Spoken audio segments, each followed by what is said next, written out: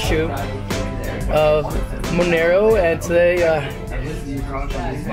today we heard him speak about RandomX, and very excited to see this development in Monero. And if you could please explain to us what RandomX is, and just a quick synopsis of what it's going to do for Monero and how it will affect the miners within Monero and maybe even end users.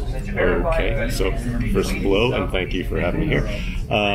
So RandomX is a proposal for a new mining algorithm for the Monero network. And the goal for RandomX is to be more ASIC resistant than the previous algorithm.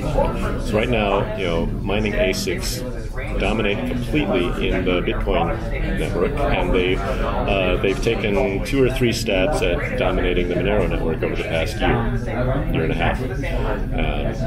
And the reason that we are trying to fight to keep them away is because they're a very strong centralizing force. And in a cryptocurrency, the goal is to stay decentralized. Right.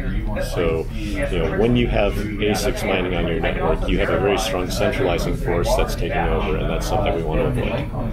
Okay, so there has been a lot of talk within the space where there's a challenge to that ethos of decentralization being the end, and there's a new mindset coming in, which is more of like competition and a meritocracy of miners that people are championing that perspective more. You're starting to see it more and more. You start seeing it with offensive mining, such as Shark Pool, where competition is held at higher esteem over decentralization.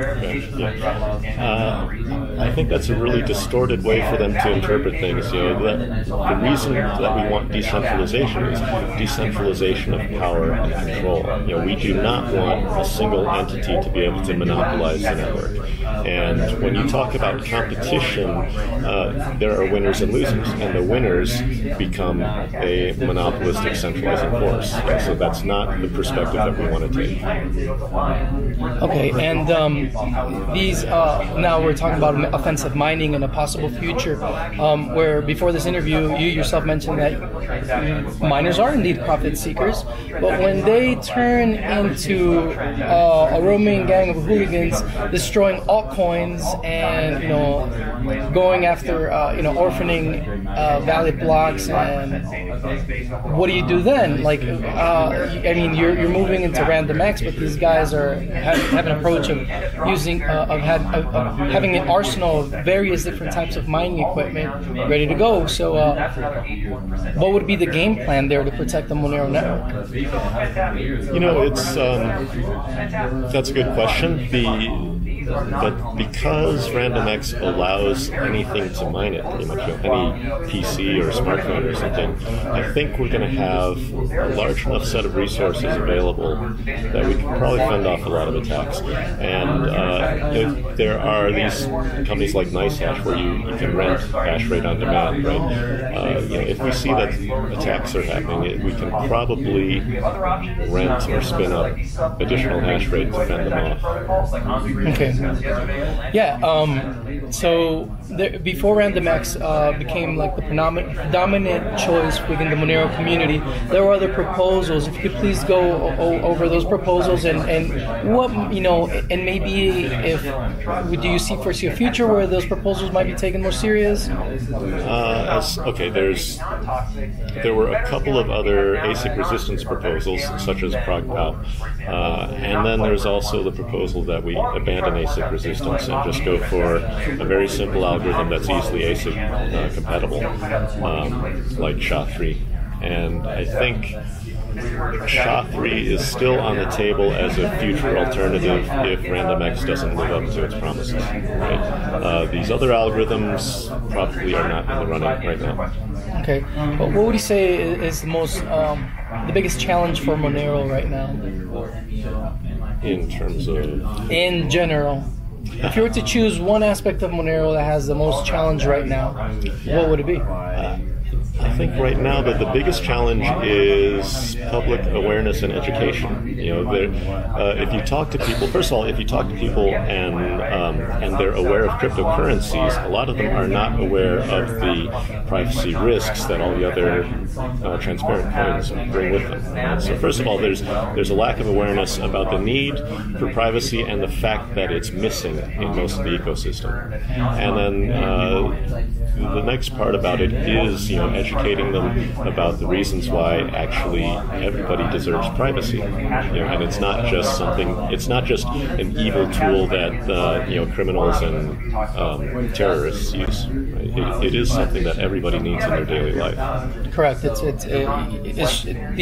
transparency should be optional, exactly. And people should be educated on that. The transparency is something that steps into their personhood unwarranted, right? So right now, Bitcoin is still market leader. Do you see, your personal opinion, do you see Monero moving up in the ranks within its market cap? Probably slowly. We have seen in the past that 2 years ago it was the number 3 coin, right? So it's always possible again. Yeah.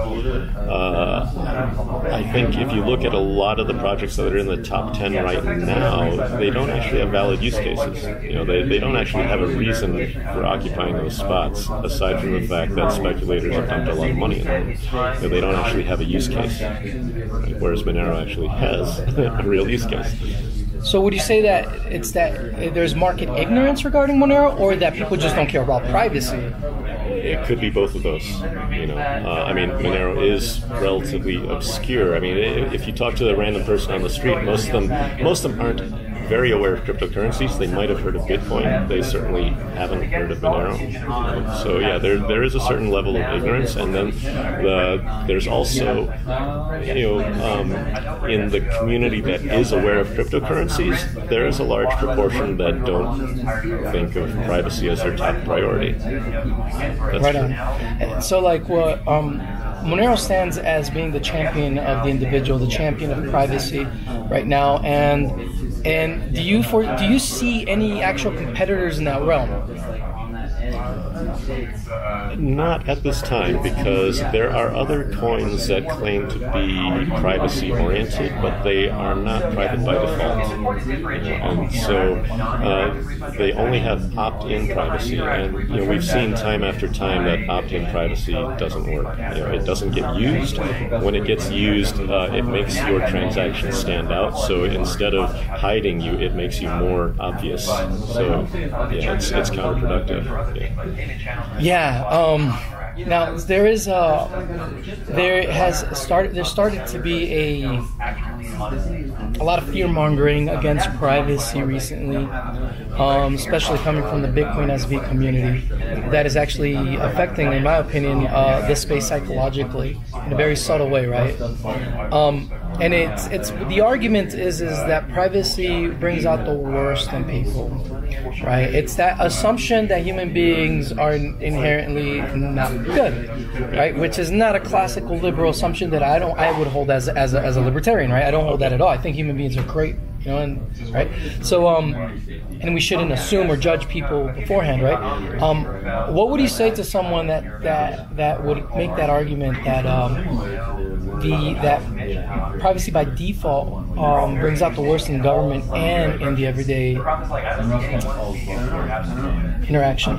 You probably could make a case that it brings out the worst in government. There's obviously a lot of dark money being spent in government today, that isn't being accounted for. But on a personal level, I don't think the same applies. It's like the whole example of why do bathrooms have lockable doors? There's a lot of processes that are just a part of life, and we take privacy for granted with those things. That's just the way they're done. You don't keep your bathroom door open when you go in there and do your business. There's a lot of things that are just by their nature we keep them private, and there's nothing evil about keeping them private. Right on. Any parting words of advice for any entrepreneurs coming into Monero? A lot of our audience are people that are eager to participate and not just be passive investors. We have a lot of amongst the libertarian community there's very much a zeal for entrepreneurship, and Monero seems to be like the favored coin. What would you say to that entrepreneur who's listening to this right now that wants to jump in? Where do they start? Where do they go?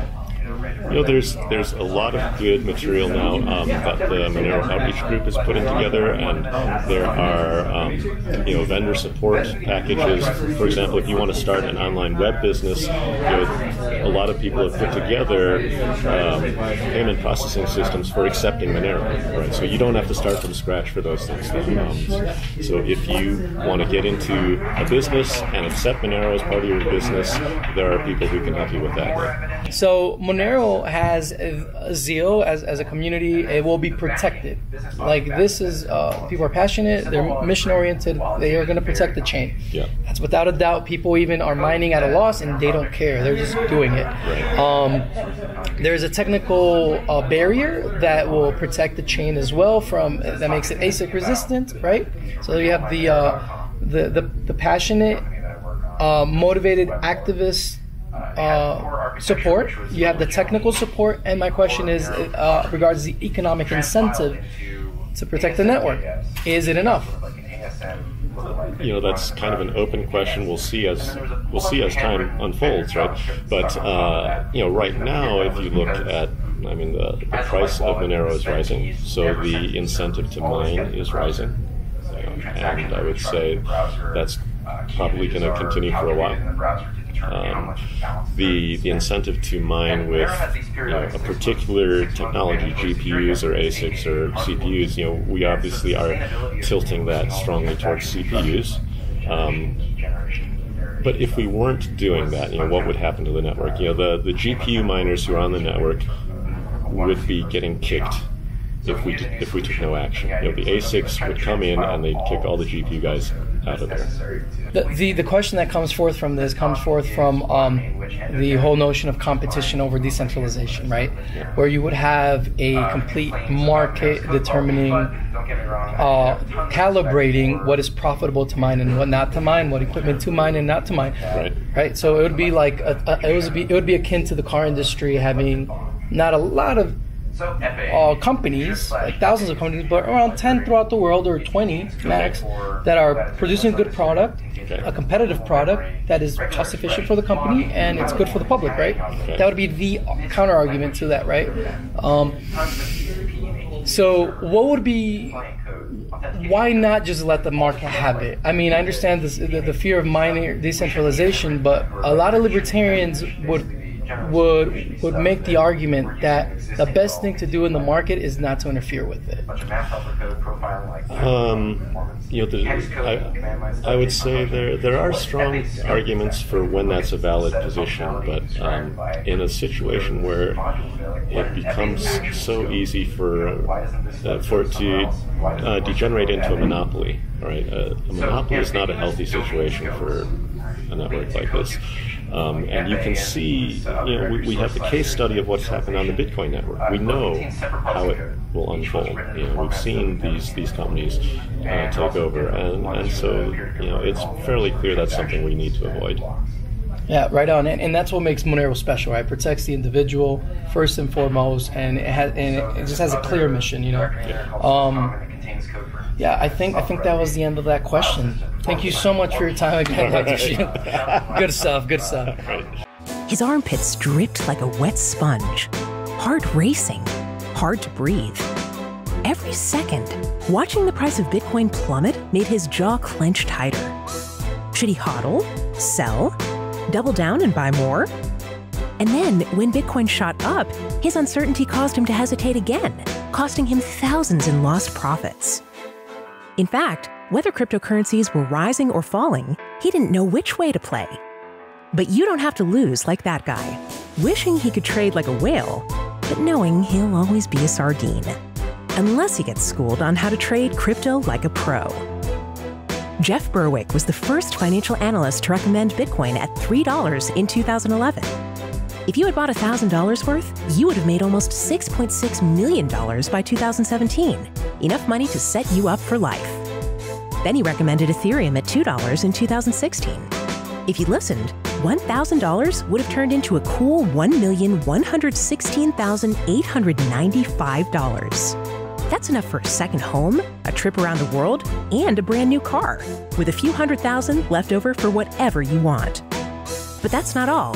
Jeff also nailed the timing on Dash and called EOS an early winner at only 50 cents, making his subscribers a fortune. But Jeff will be the first to tell you, the winning picks didn't all come from him. There were precise targets from his top secret group of advisors, a group he's held a vice-like grip on. But for the first time, he's sharing his advisors with a small group of smart investors. Together, these cryptocurrency geniuses have created wins of 4,224%, 124,900%, even 317,900%.